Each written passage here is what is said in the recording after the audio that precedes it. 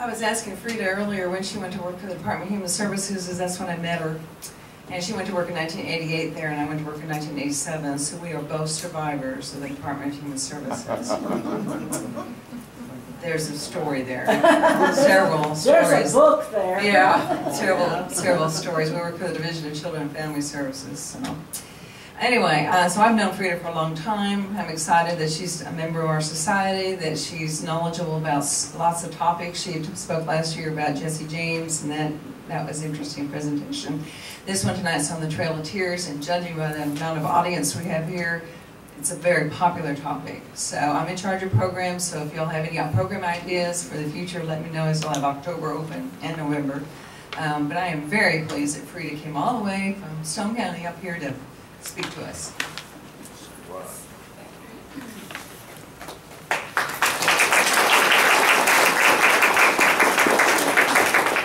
Well, I'm glad to see so many people here. Before I start, I would like to thank Gloria Sanders. She's here from the Calico Rock Museum and Foundation. Robbie Purdom and Mary Tedson from Stone County are here. And I'm very proud to say that Aubrey Watts is here. He is a direct descendant of Chief John Ross. Wow. And Quaddy Brown. Before I get started too, I'd like to say I have some books that will be available for sale afterwards on Jesse James and some other stuff. I have a muster roll of the Benge Route, Trail of Tears, everybody that was listed on the muster roll and those that we have identified. You're welcome to look at them. And then I included some maps and some other stuff. I also have an Arkansas map and an Arkansas Gazetteer. Anytime we can identify through records, oral histories, anything, and I didn't turn this on, Jennifer. There we go.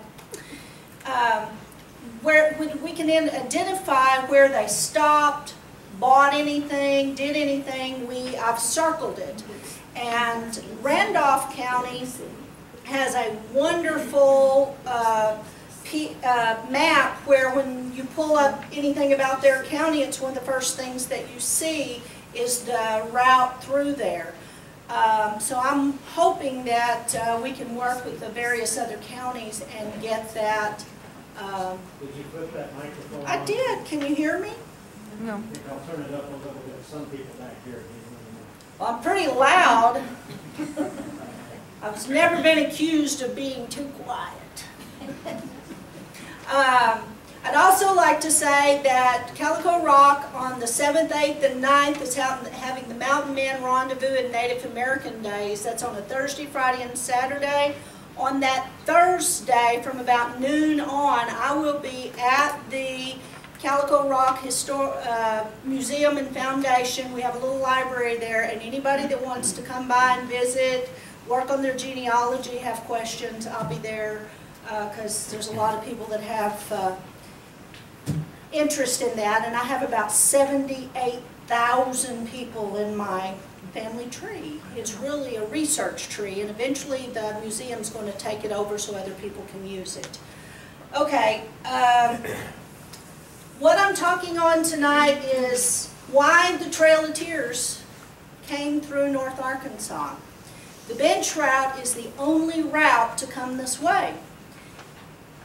It's very clear why John Ross took the water route, why Herr Conrad went through northern Missouri. There's you look at the different routes that the other people took, and it's very clear. Well, when you look at the Benge Route, they kind of do a zigzag, you know, and we've been able to, through those interviews and records, show that there's these loops. Well, actually, I think it's on here. If you look at the handout, in this little map down here, you'll see two loops there. Well, they didn't make a loop. What they did is when they got to Old Davidsonville, Jackson, they split up. And the reason they split up was to go see family. It was not... I mean, I don't know about most of y'all, but my sister and I can attest to the fact that when we were kids, we didn't stay in hotels. We might go to the World's Fair in Texas and you stopped and stayed with people you knew all along the way. Maybe you took some homegrown stuff, maybe you took something, you know, maybe you took them out to dinner, whatever, but you did not stay in a hotel. Well, pretty much that's what they did. From the time they crossed the Mississippi into Cape Girardeau, they went to Apple Creek, Missouri, which is just north of Cape Girardeau. The reason they went there, whoa, I think all of a sudden you can hear me. The reason they went to Cape Girardeau really sets the history of why they went where they did. During the War of 1812, Lewistown, Ohio, can you hear me good? Okay.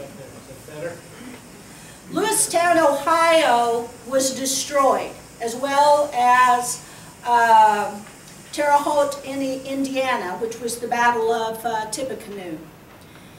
Tecumseh was trying to reunite the Northern Confederacy of the Indians at that time, and he had traveled down into Arkansas and Louisiana and all around. And during that time, what did we have? What did we have yesterday? An eclipse. So everybody thought he had special powers because he had blacked out the sun. So they started listening to him.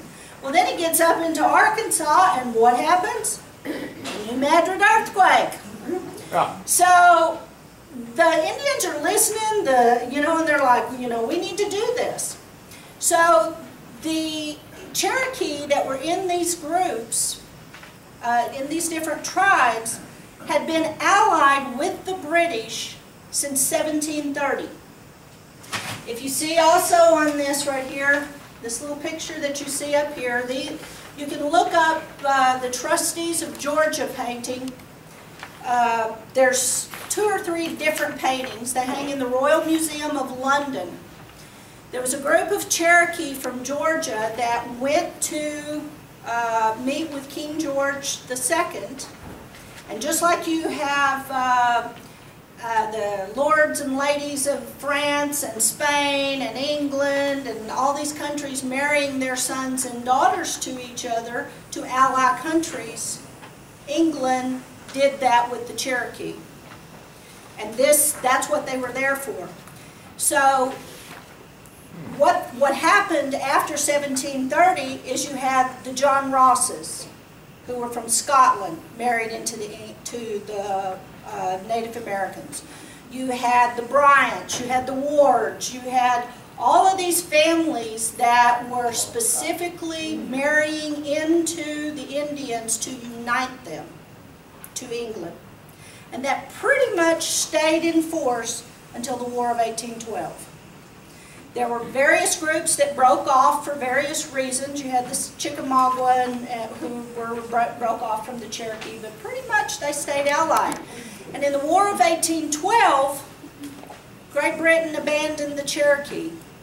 They basically had said everything west of the Mississippi would belong to the Indians, and Great Britain would keep everything on the east side of the Mississippi. Well, when they realized they were losing the battle, kind of like, okay, bye. You're on your own now.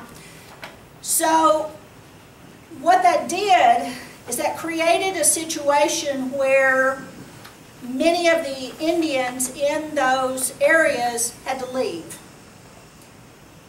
It wasn't very popular to be British, Scottish, Irish, or Native American. So they moved. And where did they move? They moved to the Ozarks. They moved down through Apple Creek. Chief John Lewis and his wife, Mary Sukupanis of Lewistown, Ohio, brought 4,000 Shawnee to Yaleville. It was called Shawnee Town. You had upper, middle, and lower villages. So all of a sudden we had this huge influx of Shawnee. Everybody talks about the Cherokee. Well, in 1793, before all of this is happening, but if you realize We didn't have our first president until 1790. The American Revolution wasn't over until 1789. So in 1793, John Watts Bowles, he was actually born John Watts. When he was 11 years old, his grandfather, John Knight Bowles, who was a Scotsman, was murdered. So what did this 11-year-old do? He turned around and he murdered all the guys who had murdered his grandfather at 11 years old. And in the tradition of the Indians, he took his grandfather's name. So he became John Knight Bowles. So, or John Watts Bowles. In 1793, he applied for a passport to come to the west side of the Mississippi, to the St. Francis Parkin area, with 400 Cherokee. We were with France at that time, and he had to apply for a French passport to bring those people here. How many of y'all heard the term off? Oh, you're from off. That comes from the passport. If you were traveling a distance greater than 20 miles off from your residence into the Louisiana territories, which were actually the Choctaw territories of France, you had to have a passport. So the term off meant you had traveled a distance, and that remained in use until about the 1930s, 1940s, when after that, people from the north moving here, it became a way for local people to identify people that had moved from the north here. But prior to that, it was actually just a distance. And in a lot of cases, it still is, but you will hear it used derogatorily. But it goes all the way back to the French passport and the Louisiana territories. So Chief John Watts Bowles moves here, and he has to fight the Osage, who this is their hunting ground. So the word for bowl in Osage is Duwally. So Chief Duwally is John Watts Bowles. There's a lot of discussion as to whether that's true or not, but how hard is that to figure out? It's pretty simple. So in 1811, all this is happening with the American Revolution, and or the War of 1812 happening, and all these people that have been allied during the American Revolution. So they all start descending on the Ozarks. All of these families, 4,000 Shawnee, the 400 Cherokee that had been down on the St. Francis moved up the White River to Norfolk. The people at Norfolk started writing letters. There's letters from Michael Wolfe, who was Major John Wolfe's father, complaining that they were inundated with, that there was 10,000 Indians across the river. And, here's 10,000 Indians in Norfolk Village, which is where the village was at. And here's Liberty over here, which is Norfolk. And they got maybe 100 people. So they're a little panicked that there's 10,000 Indians over there.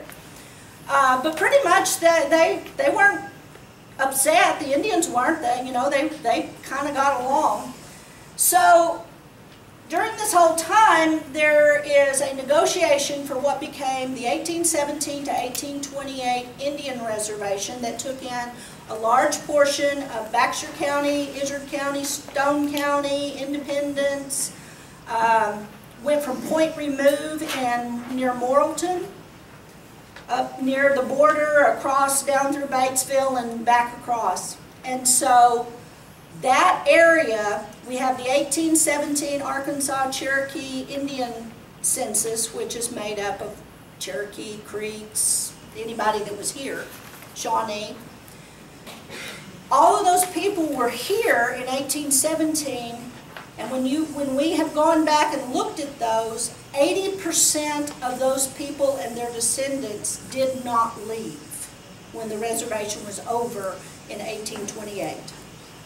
What they did is they took white names and they kept their land, because the whole thing to start with was an issue of land.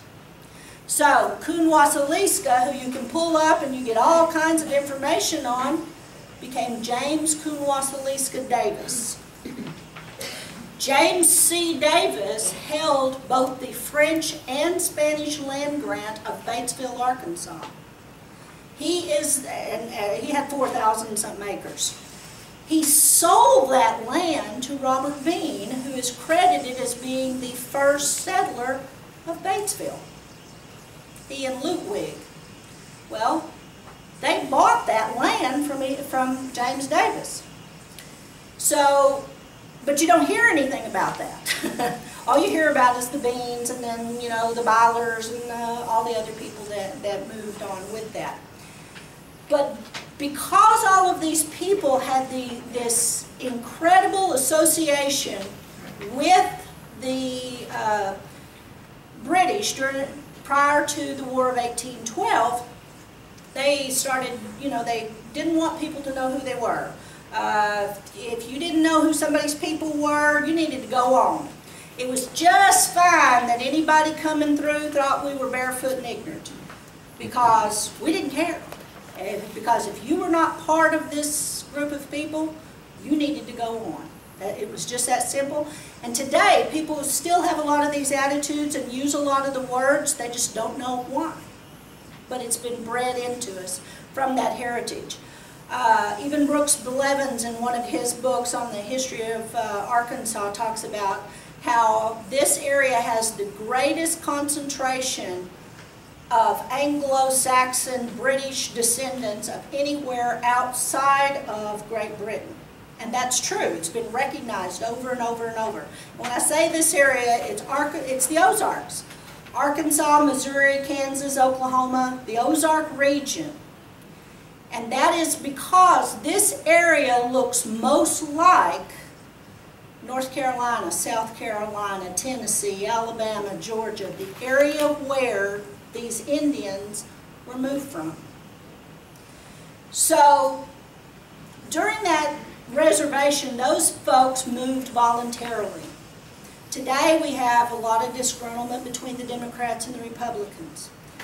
Everybody can understand that, okay? Back then we had the Treaty Party and the Nationalist Party. And the people that were here prior to the Trail of Tears were members of the Treaty Party.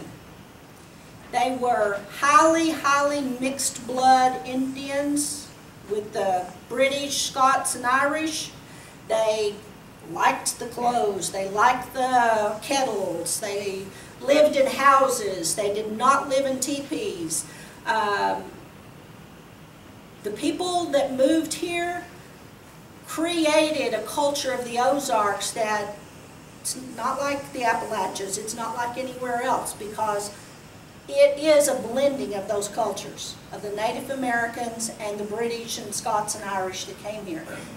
We're just as different as anywhere, you know, other regional pockets of people. So when John Ross, who was also a mixed blood, but he was part of the Nationalist Party, when he fought to stop the Cherokee removal, what happened is they decided they would allow the Indians to move themselves. Okay? They got paid $68 and so many cents a person to move those people. When I say those people, that's just a verbiage, it doesn't mean anything. But when they moved the Indians, it was a military movement. This was not a let's round them up and move them out like they had done the Shawnee or the Creeks, the Chickasaw, the Seminole. That's not what happened with the Cherokee. So when they talk about all the people that died on the Trail of Tears, it's not the Cherokee Trail of Tears. It's the other trails that died. On the Cherokee Trail of Tears, we do not have good records of who died, and here's why. I mean, let's think about it, folks. You're getting paid to move 1,106 people from Fort Payne, Alabama to Mrs. Weber's in Oklahoma. And you only get paid if they show up. You don't get paid if somebody drops off, if somebody dies. You know, you get paid for how many people left and how many people show up. So we know that the Benge Route came through here with the sole purpose of ascension and desertion. They left. Aubrey Watts back here, Junior Watts, his family, he's a direct descendant of Chief John Ross. John Ross's daughter, Emily, was married to Jacob Zachariah Ustuli Watts. Their son, James Monroe Watts, was born on January the 5th, 1839 at Iuka, Arkansas. It was very well documented as to the encampment there, how many people were there. You got records that they were camped east of the Wolf House, you know, all these various things that happened. Well, we also know we have Moccasin Creek. How many people know where Moccasin Creek's at? Think it's named after snakes? It's not. It's named after actual moccasins because we know it was a horrible, horrible winter. They were allotted 80 days to take this route. It took them 106 days. It took them 26 days longer because they got to the White River and the current and the 11 Point. A lot of them were froze over, so they didn't take the ferry, they went across. And where it wasn't frozen, they went across because they wouldn't pay the 5 cents or the 10 cents per head to go across. So we have all kinds of documents. The Talberts at Cotter, who ran the ferry there, said that Chief Benge would not pay the 5 cents to cross, therefore 400-something people went across. Okay, 400 and something, right? So where's the other 800 and something? That's where we have these loops. Different people were going different places to see people. They were getting off the Trail of Tears. Now, we know that Jacob, Zachariah, Ustuli Watts, and Emily Ross could read and write. They could cipher, which is, you know, what we used to call math. But the person that signed in for Jacob Watts when they reached Mrs. Weber's marked with an X. So what do you think the family story that Jacob Watts and Emily got off the Trail of Tears at Wolf House, what do you think of that possibly being true? She's just had a baby, dead of winter, 300 people have died at Iuka, and they get off the Trail of Tears. They've got a household of little babies, and she's just had a baby, and they get off at the Wolf House. Well, now, why would they get off at the Wolf House? It's no longer the territorial courthouse. That's at Athens. Jacob Wolf's first cousin, Sally Waters, daughter of his Aunt Lydia, sister of his father Michael, was the 8th wife of Sequoyah. Sequoyah was an uncle to John Benge. You see this map? See the family tree here? Take my glasses off. See John Ruddell Benge, Wagonmaster. You look up, his father and mother were Robert Benge and Nancy Black Fox. Look right across there. You see Robert Benge was also married to Tawny Hop. Well, you've got Tecumseh there. Tecumseh was also married to Tawny Hop. So John Ruddell Benge, his siblings, he had half-siblings that were the children of Tecumseh. You know, his, mine, ours, and theirs. Doesn't happen today, just happened today, it happened back then. Well, in 1780, during the American Revolution, Abraham Ruddell and his brother Stephen, who Abraham was 6 and I think Stephen was 13, they were captured along with 200 other people at Fort Ruddell, Kentucky. Their father, Isaac Ruddell, spent the next 20 years looking for them. And anytime there was a gathering of Indians, they would ask, have you seen my sons? Have you seen my sons? And eventually they did find them, but after they had spent nearly 20 years as living as the adopted brothers of Tecumseh. Well, the family will argue with you that they hated living with the Indians and they were treated terribly. But now, with Ancestry.com and international access to records, we know both Stephen and Abraham worked as British spies.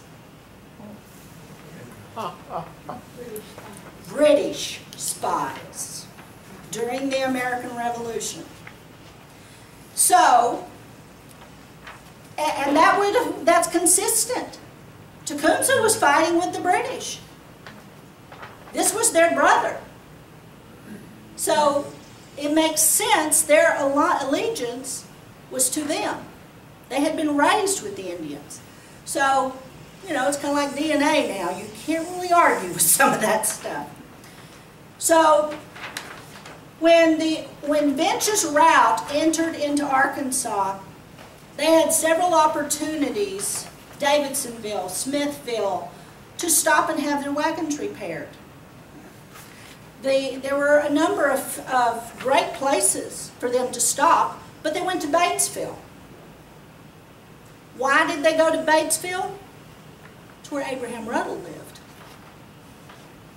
That was a direct connection, somebody they knew who was safe, somebody they needed to see, somebody they were allied with. So they went to Batesville to see Abraham Ruddell. He died in 1841, and it just kills me that the cemetery has been bulldozed. The only thing still remaining are 2 above-ground cairns, one of them which is Abraham Ruddell's. But they went there to see him. Then, from there, John Benge went to Athens, which was the courthouse, and where John Paxton Houston was the clerk. Well, they got there and they found out that John had died in August of 1838. Why did they go see John Paxton Houston? Any thoughts? Ever hear the stories about how Sam Houston, you know, when he was a boy, he was adopted by the Cherokee and he had a name and he ran around with the Indians? Well, that's true. But also his brother John. John and Sam Houston's father died in 1806. They were, I think, 10 and 12 or 12 and 14, something like that. My 3 times great-grandmother, Margaret Houston, is whose home they were raised in after their father died. They were unruly boys, and her dad was it's kind of crazy when you look at it, but they didn't have an aunt and uncle to go to, so they went to their father's first cousin, to his home, which was my grandmother's home. They lived at Pilot Creek, Tennessee, which was about 30 miles from Overhills, Tennessee, which is where Chief John Jolly had his village. So Chief John Jolly adopted Sam and John into the Cherokee. Well, you know, John didn't make history books, but Sam did, so we have good records of all that. Well, John, he, like Sam, abandoned his family more than once, and he faked his death in 1818 or 1819, jumped into the river in Memphis, Tennessee. He has a grave in Elwood Cemetery in Memphis, Tennessee. They never found a body, but they put up a marker for him. But then he appeared as a jurist, which is a lawyer, at the in Arkansas. And Jacob Wolf brings him up to the Wolf House saying, hey, you can hide out up here, you can have all the women, Indian women you want, all the alcohol you want to drink, they ain't gonna never find you up here, come on. So that's why John Paxton Houston ended up here. He is hiding out from everybody.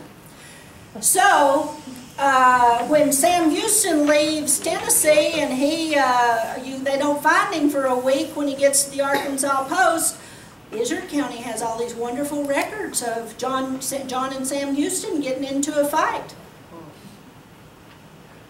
Sam Houston University and all them people, they don't want to hear it. Don't want to hear it. Well, our great-grandmother, she married James Grigsby. They ran the Grigsby Ferry between O'Neill and Marcella. Their son's house is the Grigsby House, which sits on Lyon College campus.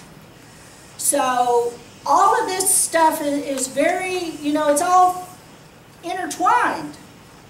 So they get to Batesville to see Abraham, and Abraham says, well, news is, he may or may not have known, but they had set to rendezvous at Athens. So they rendezvoused at Athens, there to see John Paxton Houston. We know that they stayed there a couple of days visiting with people on what's now the Stone County side of the river.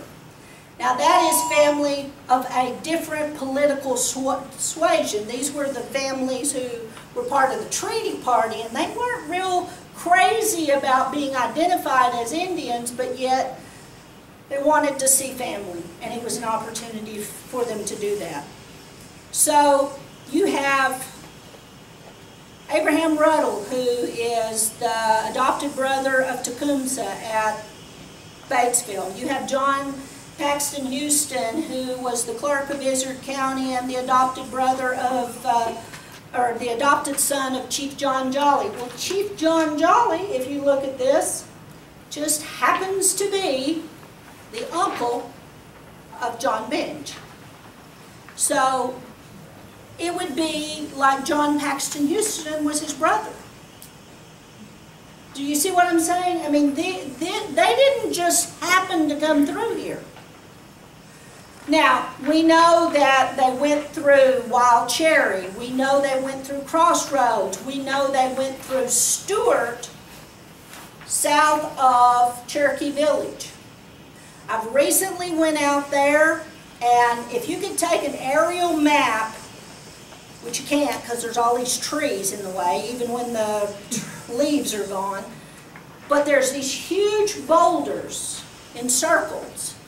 There's just patterns of them on the ground.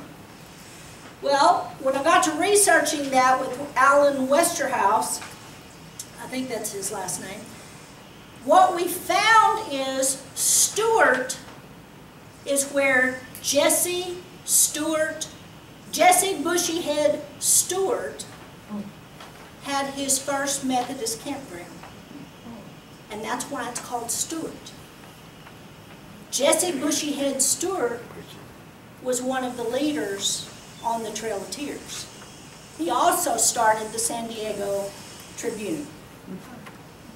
They also started the Phoenix during that time, which was the Cherokee newspaper. But when you stop and think of this, folks, these people were half-breeds. They could walk among the Indians and they could walk among the whites. They were British and Indian. Nobody wanted them. The British didn't want them, or if they did, they would have took them back and they wouldn't have been a happy existence.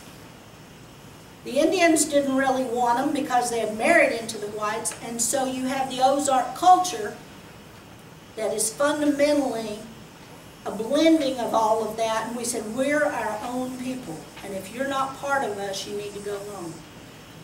And that remains in our psyche today.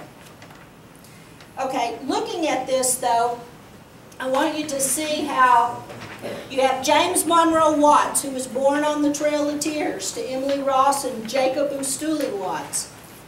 Jacob Watts was the son of John Youngtassel Watts. Now, there's some controversy as to whether or not he's actually John's son, that he may be Jacob's son. But Jacob died in 1803, and so if he was Jacob's son, he was raised by his uncle. So either way, it still takes him to the same line of people. Word of Betsy Watts, who is a sister of his father, is an amazing woman. She was married to Nathaniel Gist. That is the father of Sequoyah, George Gist. Sequoyah invented the alphabet. Nathaniel's father was Christopher Gist. Christopher Gist was the first American surveyor, and George Washington apprenticed under him. She was married to Chief John, she was married to Robert Jolly Dew. Robert Jolly Dew was a German. So John Jolly was half German and half Indian. She was married to John Trader Benge, who was a white German. She got Robert Benge. Robert Benge was the most notorious Cherokee of all time. He made, they called Jesse James the first American terrorist. Robert Benge made him look like nothing.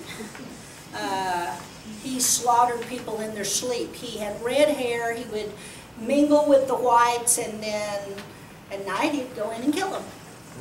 And in 1794, they killed him.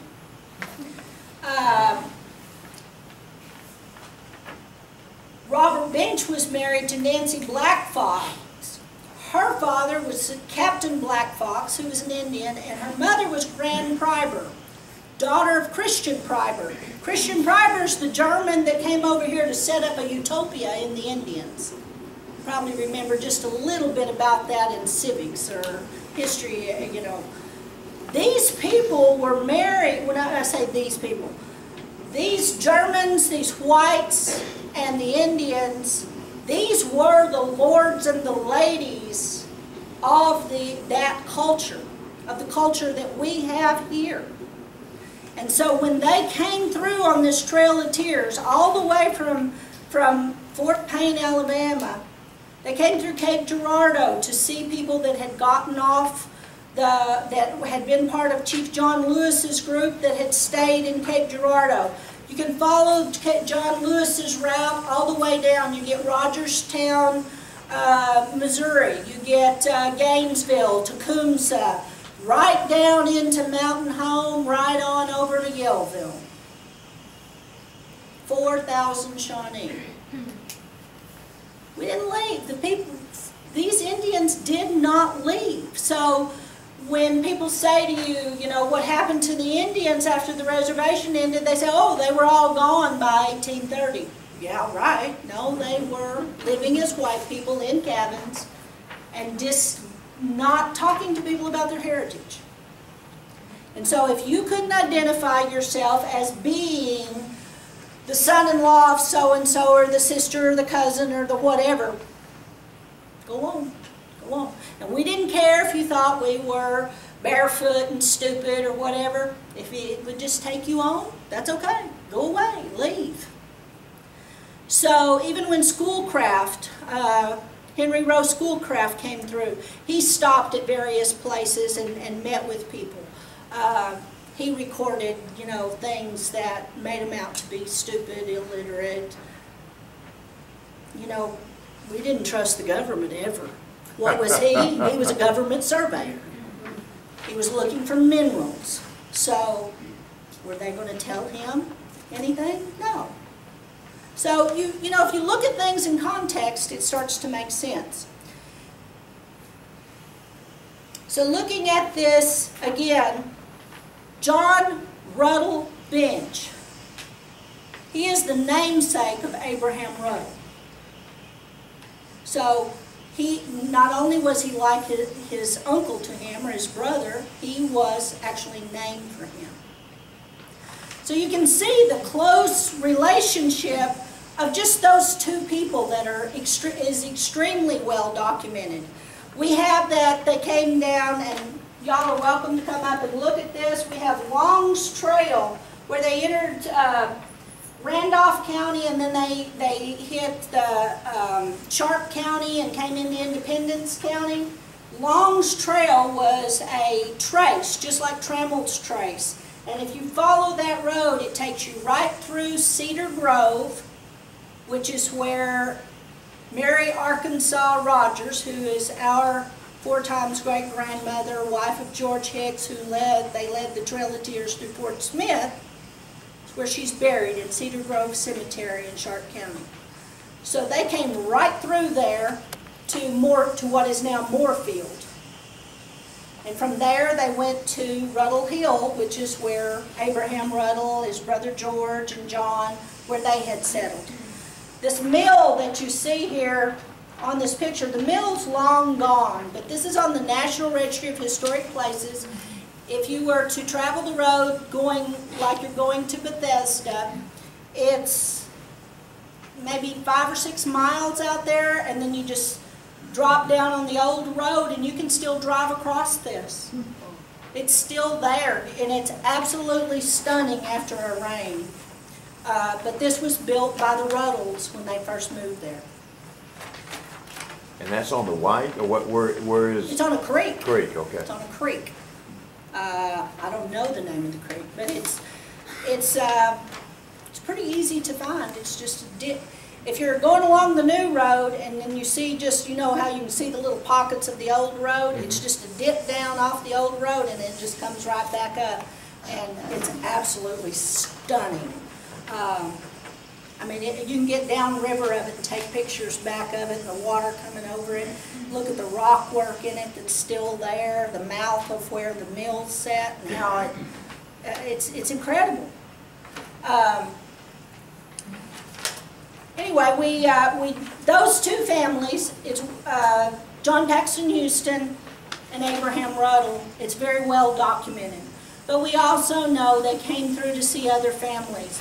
We know that they went to the Wolf House, not just because of the map. I can't remember the gentleman's name from Wolf House. What was his name? Oh, Marlon Mowdy. When he spoke, he talked about, and Lynn from Cherokee Village, you're going to find this interesting. Lynn gave me this map. It's a huge file on a computer, and I couldn't even get our local printer to get it printed. But this is an old map that's now in the Arkansas History Commission.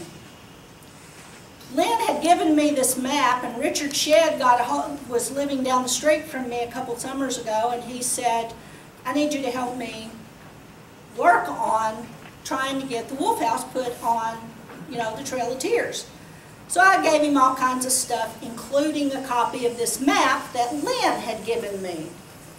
Well, after I gave it to him, I happened to be down at Lyon College, and they have all the Grigsby papers and different stuff, and I was looking through their catalog, and in that, they had a notation that they had given this map to the Arkansas History Commission, and that it was created by John Paxton Houston, a cousin of the Grigsbys. So you start seeing how all of this kind of comes together. But this map, which I want to try to get to the Historical Society, goes from Old Jackson and Canton and goes right through Cherokee Village to the Wolf House. So we know, even though we haven't gotten but a couple of places documented, this map here, it's Arkansas, but every time we find anybody with a story, with historical records, with genealogy, like the Grimmets outside of Calico Rock. The Grimmets were on the Trail of Tears. They got off. They have owned that land since 1830 or something. Well, you know what? They didn't own it in 1830. They got it when they could first get it, which was about 1840. But when you start looking at that stuff, if they did have it in 1830, then that means that's why they came through Rockwell, was to go see the Grimmets. because the Grimmets are on the Trail of Tears. Do you see what I'm saying? I mean, and so every time we find anything that supports where people might have lived, where there's genealogy, where there's, we know they bought stuff at Seller's store. We know they stopped at, just south in Randolph County, there's a place that still has a major spring. It could feed the whole area, and I can't remember the name of it, but we know they stopped there and replenished water. We know they stopped at Seller's store because the documents of them purchasing items are in the exhibit in Little Rock. So every time you find anything like that, we have I've documented it on a map. Well, they were here, they were here. But when you start looking at that, you go, well, they didn't go. You know, 1,100 people did not do this. What they did is they broke into those groups to where they could see people. All right. I don't know.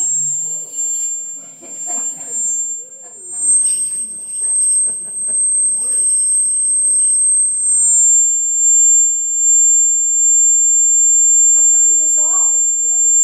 I've turned this one off.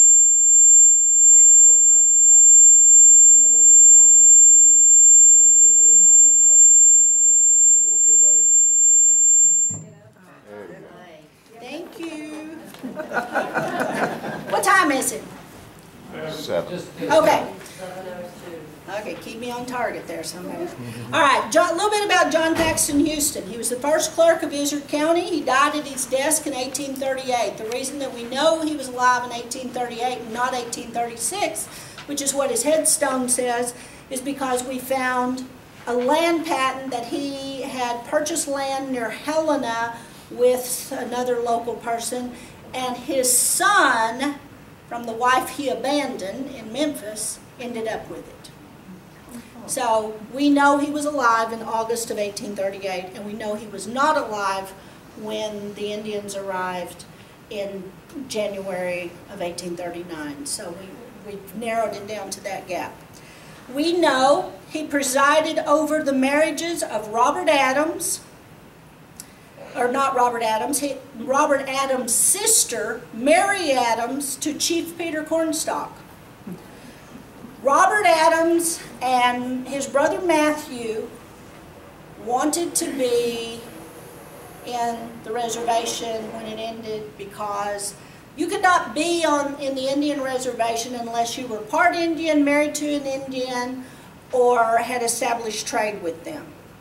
So Robert and Matthew Adams married their younger sister Mary, their parents had just died that same year, to Chief Peter Cornstalk. He was about 30 years older than her. Had one son, he was killed in the Civil War. That marriage license was signed by John Paxton Houston. We know that John Wolfe Cornstalk married Nancy Avery, and the Averys became the Avies of Stone County, Marion County, anywhere, any of the Avies around here go back to that alliance. Well, John Wolfe Cornstalk was the grandson of Chief Holocassia. That's a whole nother story. But the point is, all of these people that ended up here, Sequoia, the Cornstalks, the Avies, those individuals came because of the American Revolution and the subsequent their alliance with the British. And by the War of 1812, they were just people. And they could fight, and they could claim land. Abraham Ruddell claimed the land that they settled outside of Batesville in 1814, just at the end of the war. Many people claimed land during that time, but a good majority of them that claimed land had already been living on it. That's what people don't realize. And we've looked at that, and we've found enough documentation and trade records and other things to say, yes, they did. John Paxton Houston was also signed, and this is in Sequoia's cabin in Tahlequah, Oklahoma. John Paxton Houston signed the marriage license to Sally Waters. Sally Waters was born in 1790. She was the same age as Lydia Darkstar, daughter of Tecumseh. They were raised as, their mothers were raised as friends. Lydia Wolfe and Tawny Hop were friends. Tawny Hop named her daughter, Lydia Darkstar, Tecumseh's daughter, after Lydia Wolfe. When you go back to where they lived prior to coming to Norfolk, you find they lived less than 20 miles from each other. So how common was the name of Lydia in the Indian group? You don't find Lydias. So that we can assume that relationship there.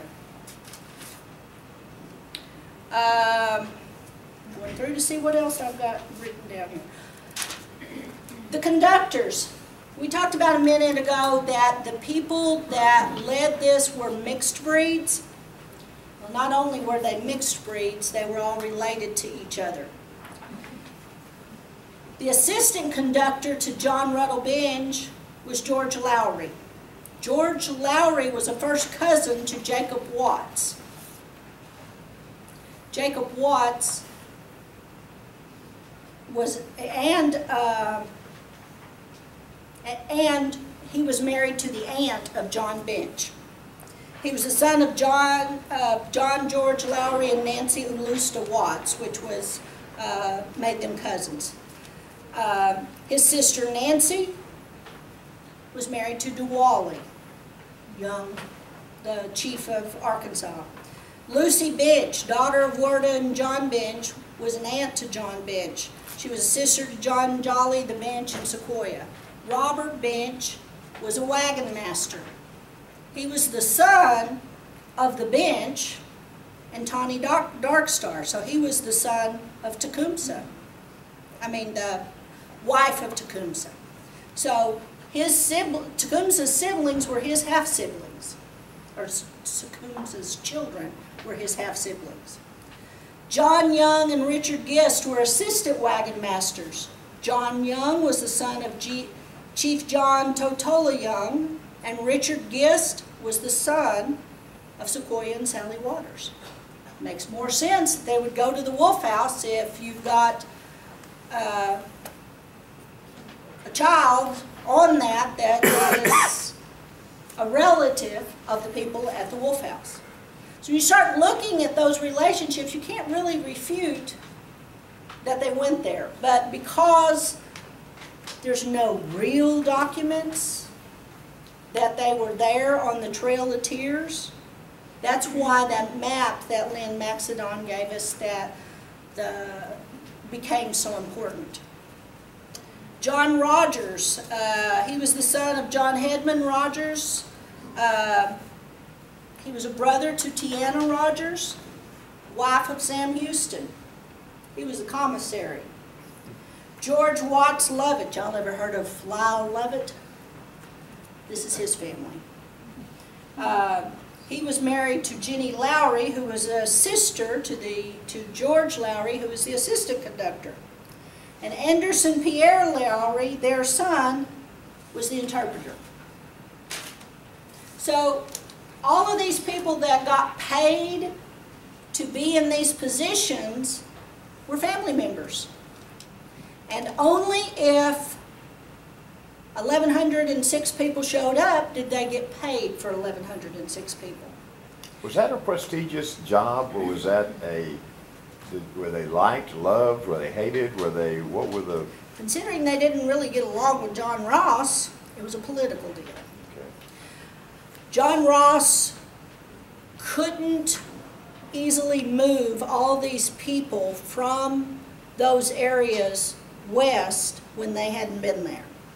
So who was there? to do it? All the people from the treaty party that had already moved. So they sent people back to Georgia and Alabama to move the people because they knew the routes. John Benge knew where all these people lived, and so they made their route with the sole purpose that people on that could get off. They could get off at Wild Cherry, Arkansas. They could, you know, you hear these stories about, well, you know, their parents died on the Trail of Tears and they took in this child. That's true. It's true. But think about it. Our great-grandmother had 4 wagons and something like 11 slaves. That's what people don't realize. When you look at this right here, it will tell you males under the ages, Negroes under 10, Negroes over 10. Those were not free people. Those were slaves. So you're talking about slave-holding people that left houses and farms that could afford a wagon that cost the equivalent, cost $5,000 in that money, which is the equivalent of those $100,000 Airstreams today. So you're talking about people with money that were on the Trail of Tears. But what the whites and the Indians don't tell you is about all the people that walked behind them. The people that didn't have any money, the people that were not half-breeds, the people that were not politically connected. And those are the people that died. And they're not accounted for. It's that simple. Now, we know Jacob Watts made it to Mrs. Weber's with an X. But it's inconsistent that Jacob Watts would sign with an X when he could read, write, and cipher. And so could his wife. He was the nephew of Chief Duwally, chief of the Arkansas Cherokee, and his wife was the daughter of Chief John Watts. So what do you or Chief John Ross. So why would he sign with an X? It wasn't him, folks. He got off the Trail of Tears at the Wolf House. Then they settled in near Fayetteville, is where they ended up living most of their life, and their kids came back into this area because other family members got off here too. I have a picture here of two people that are really important. These 2 people here. This is a drawing of Chief John Watts Bowles. This person here, which Jim gets irritated at me that I do this, but this is Jim Hinkle. Jim Hinkle would be this person's like 5th or 6th great-grand nephew. But I'll pass this around. You can look at the family resemblance. It's there. This man is Elijah Chappell. Elijah Chappell was the son of Mary Rebecca Benge and John William Chappell, grandson of Robert Benge and Nancy Black Fox. He named Mountain View. They put the names in a hat, and Elijah drew it out. Or his recommendation for Mountain View was drawn out. You can look at him and you can see the family resemblance.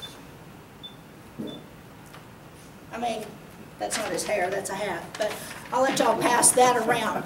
But we've been doing the DNA and the family trees and the genealogy on people, and what we're finding is just incredible.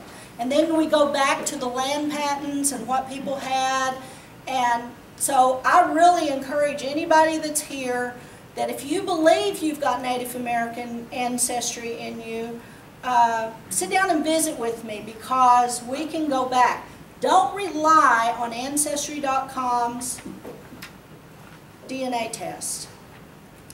When it came back, it said that I had no Native American. Another girl in our town, Martha Blackwell, said she had none. Said Aubrey Watts had none. So we ran them through, we called Ancestry.com, and believe it or not, this was their exact words. What do you expect for $99? They go back 5 generations, and within that 5 generations, they look at what is your primary makeup of people. They're not going back all those generations that we need. 5 generations is your 2 times great-grandparents. So when we ran Aubrey's through another program, his came back at 24.6 or 24.9. Yeah, it was right at 25%, which is what we had just figured, you know, just calculating what we knew that it should be. It came back. What was the cost increase on that second search? Well, we argued with Ancestry enough that they gave a few of us an opportunity to run it through, but I think it's about $400. We ran mine through. Mine came back at 14.9%. We ran Martha Blackwell's through. Hers came back at like 15.6%. Because they're not looking beyond 5 generations. They're looking back to your great-grandparents, basically. And if your great-grandparents didn't really have, you know, like John Ross was 1/8 Indian. But Jacob Usuli Watts was half Indian. So Emily Ross was only 1/16. Do you see what I'm saying? So then you figure those amounts and you start figuring who they married, and you have to look at the other people and start figuring in those amounts. And by the time we got down to where Aubrey was at, we figured, well, it could be as little as, you know, 1/100. But when we knew different people, and we said, you know, his is going to be really high, and it come back nothing. So we were like, whoa, wait a minute. So when you start looking at it, it's really important who you get it done. But the reason Ancestry.com is very good is because it will, if Lynn Maxidon and I or Jennifer and I have any common relatives in that 5 generations, it will tell us. And that is really cool, because sometimes you have relatives you didn't think you had. And we didn't know, the maiden name of our 2 times great-grandmother, Frances, who was married to a Burns. Well, we started showing up DNA matches to the roll mines, and we had heard that was a possible last name for her. Well, it was. It had to be, because we couldn't have been related to those people if it wasn't. So we were able to find stuff. But you need to keep in mind, if you do want to do your DNA, what are you looking for? Our documentation of who's who in that I have in Ancestry, and anybody's welcome to use it. We're eventually going to turn it over to the Calico Rock Museum and Foundation, because it is a research family tree is what it is. And I have 78,000 people in it, but I have it documented all the way back to Jamestown. People don't realize Ensenor Powhatan had like 30 children. You wouldn't believe how he was, because he was associated with saving all the white people that were at Jamestown. Well, you know, how did they save them, y'all? They married them. You know, those white men married the women. So they had all these children, and you start seeing all of that when you start looking at it. But when you realize the relationships between people at that time, and where people lived, and how they traveled, and what they did, you start making all the sense in the world of how John Benge's route came through here. So if you have a family story that the Trail of Tears came through near your grandpa's house, that your grandma witnessed them, and their farm was at the intersection of Sage and Wild Cherry or Brockwell or Crossroads, we need to know that, because that's how we are documenting things to determine where these different groups went. And then it's just like the Grimmets. We were able to trace them all the way back, and it does say, I think it's 1824, when it says they got their land patent. Well, if they did, then that means they were part of the 1817 to 1828 group that was here, but denied it even then. But does that make sense? But why would have the Grimmets who are on this come through Brockwell if it wasn't to see the other Grimmets? So when you start looking at that, that's how we're determining how the group went. So instead of me keeping talking, if there's anybody who has any questions. Is it still considered that Tahlequah is the end of the Trail of Tears, or is that something? Tahlequah is considered the end of the Trail of Tears, but I'll tell you, it was not called the Trail of Tears. That is a term that actually didn't even happen until about 1910, nearly 100 years after it. They did say, the Indians called it the trail where they cried, but it was a white person writing a poem about it that gave it that name. And there's actually several places around Tahlequah that they went to. Weber's Falls, Oklahoma. There's several places there, but Tahlequah is the headquarters. And primarily it was because Sequoiah set up there. Because it's pretty much controlled by the Indian population. Yes, and somebody asked me earlier, how could they become a member if their ancestor was Native American? Forget it. If you have an ancestor who lived on the reservation between 1890 and 1905, and they were on the Dawes roll, which is the last roll that was taken, and you can prove that this was your ancestor. You have the death certificates, you have the marriage certificates, you have census, then you can probably get a card. But as I told somebody else, why? Because we are our own people, first of all. Second, who wants to go to an Indian school? I mean, you can't just go to any college you want to. And why would you go to the reservation for health care? Those are the two reasons to get the card, other than just basically trying to prove that you're an Indian, you're a card-carrying Indian. Well, you know, the treaty party, which was us, basically looked down on all of the people that were of the nationalist party because they were willing to take government handouts, and we were not. We were self-sufficient, and we were going to prove it, and we were not taking anything from anybody, and we were going to do whatever it took to hold on to our land. It still exists today. Even Stanwati burned John Ross's house during the Civil War. I had something that you would love to have, and I've lost it on my computer that went down. But it came from Ray Watts, and it was a... That's Junior's grandpa? Uncle. It was like almost step by step. I have that.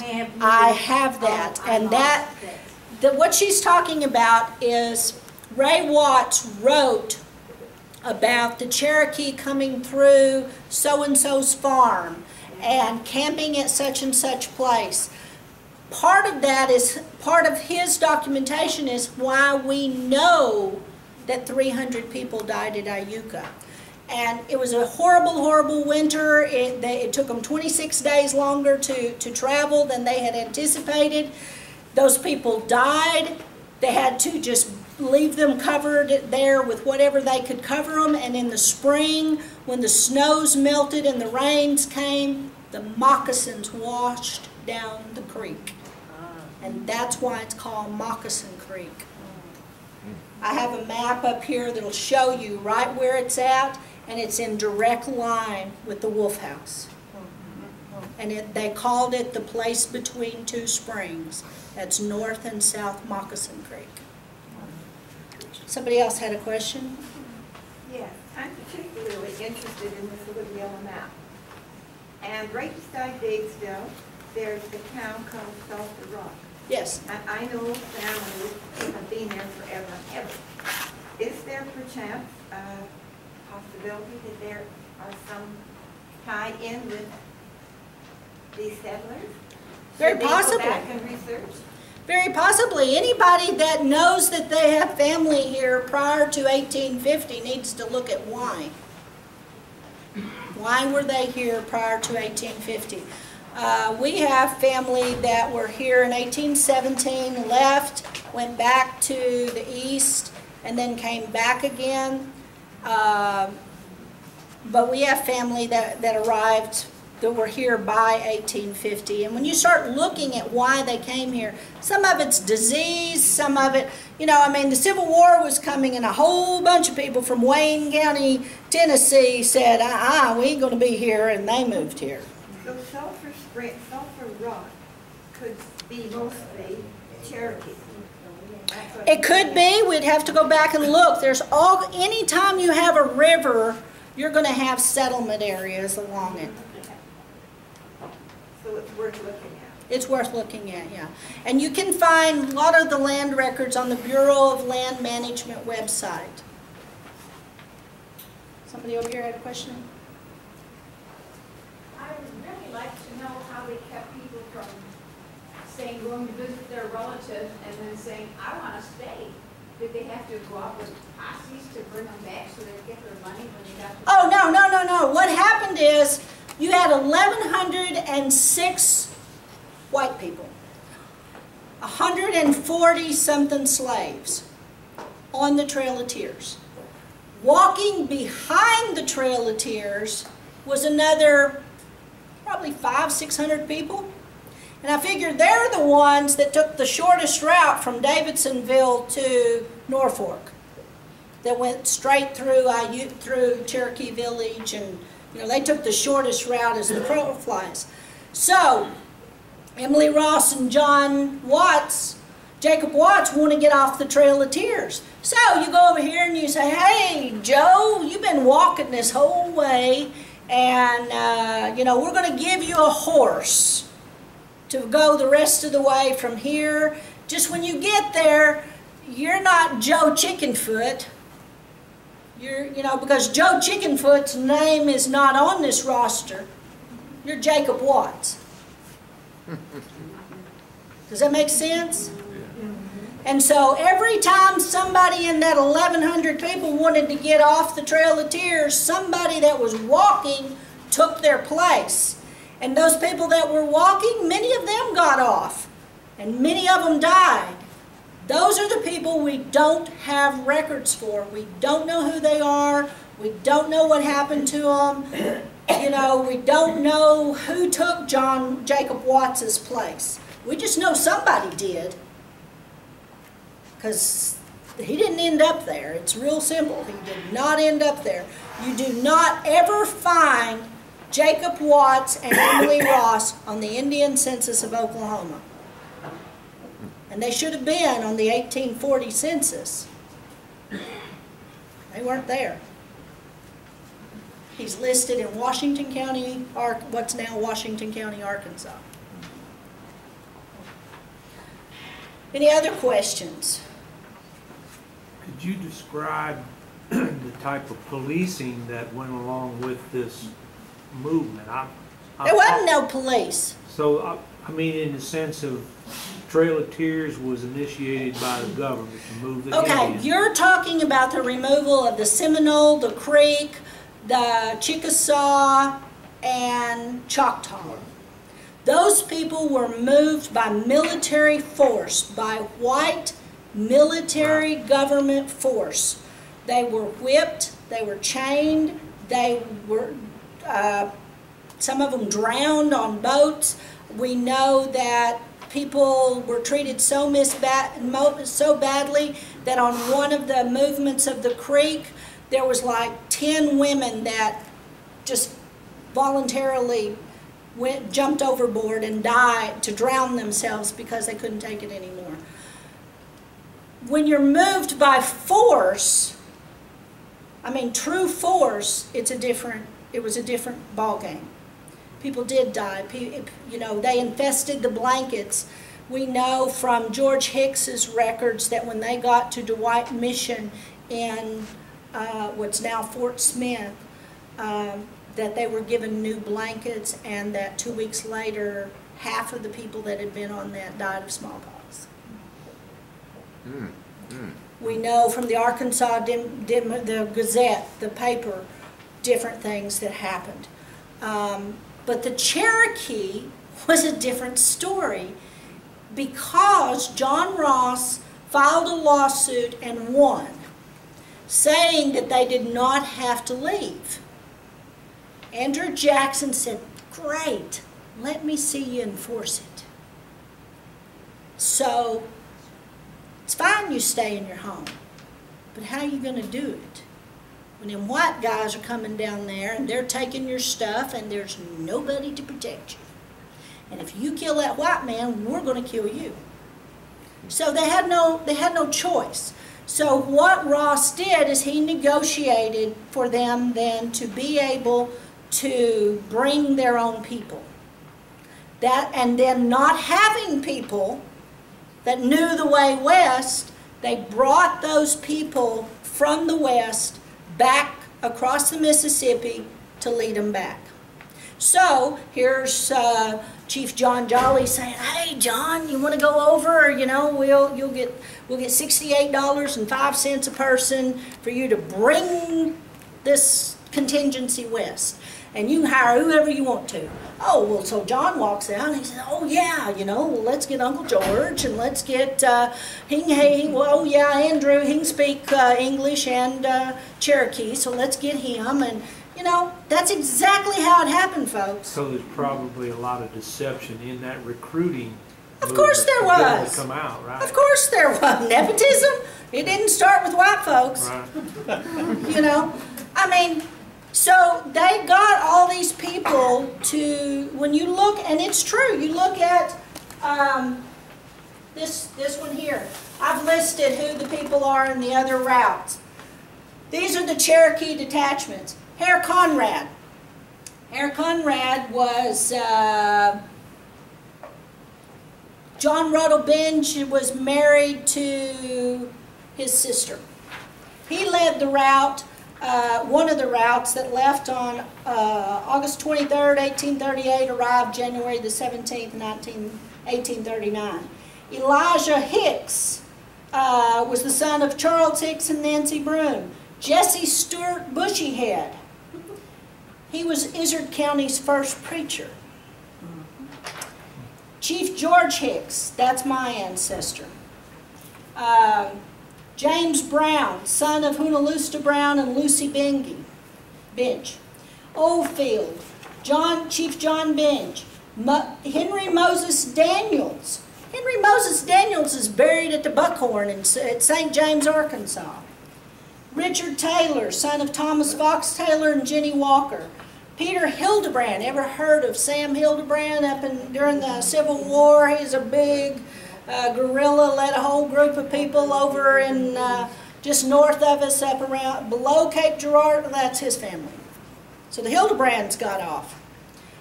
John Drew. You take all of these and you start looking, because I wrote down who they are, son of, sister of, you know. All of them, every group was interrelated to the other groups.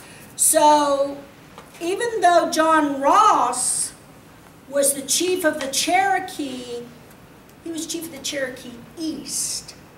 John Jolly was chief of the Cherokee West, and Duwally was the chief of the Arkansas Cherokee. Most people don't realize the way that the Cherokee government is set up is just like a president, vice president, the cabinet. The American government system is based on the Native American system, which is based on the English system. Because we went to England in 1730 and we set up this new hierarchy.